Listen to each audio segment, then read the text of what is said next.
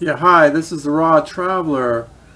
I've got Grant Campbell here today, Hey. and we're going to ask Grant a couple of questions about his lifestyle and his traveling. Hey, Grant, can you tell me something about how you got started in your fitness and your diet?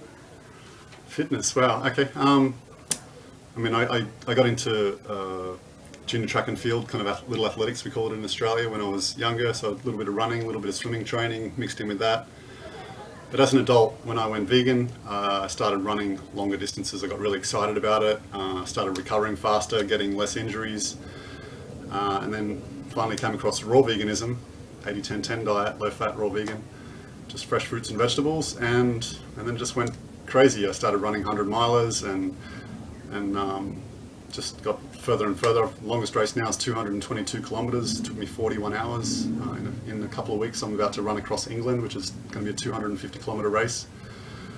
So yeah, diet. I went vegan after being influenced by a friend who talked about some ethical kind of issues and the idea of cancerous meat ending up on supermarket shelves from factory farming, which didn't sound very pleasant.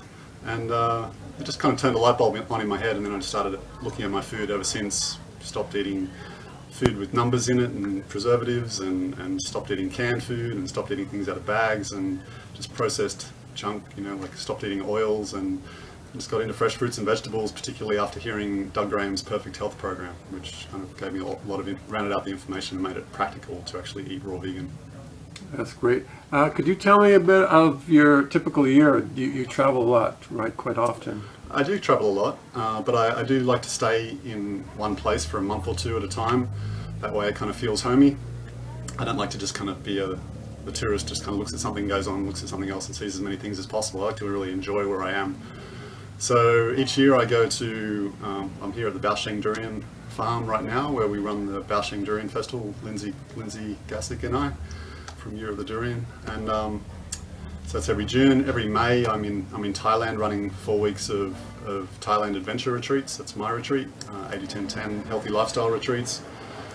Every September, October I'm in the US helping Doug Graham to run his retreats, his food and sport retreats, health and fitness week, culinary skills week, women's week.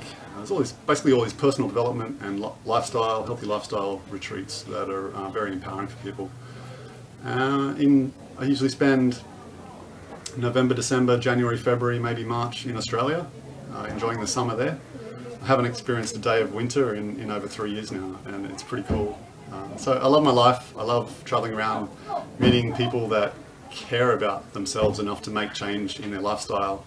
I find that really motivating and inspiring, and I like to be around that energy, and I like to help them out in making change whenever anyone's interested. Yeah, okay. A lot of my viewers are interested in this kind of lifestyle.